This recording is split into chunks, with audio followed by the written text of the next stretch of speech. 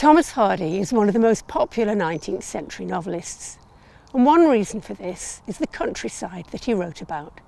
Hardy was born and lived most of his life in Dorset, and he drew on his local knowledge to establish a strong sense of place in his fiction.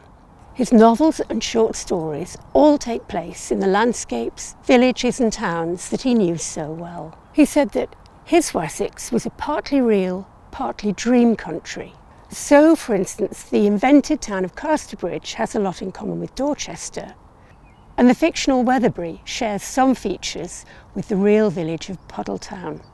Fiction and reality then are teasingly in tension with one another, so much so that it wasn't long after his novels first came out that avid fans were roaming the countryside looking for the real locations that they'd found in his fictional novels.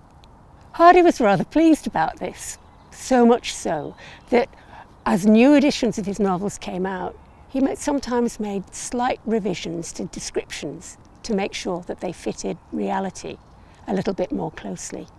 Thomas Hardy literary tourism is still very much alive and flourishing today. Get more from the Open University. Check out the links on screen now.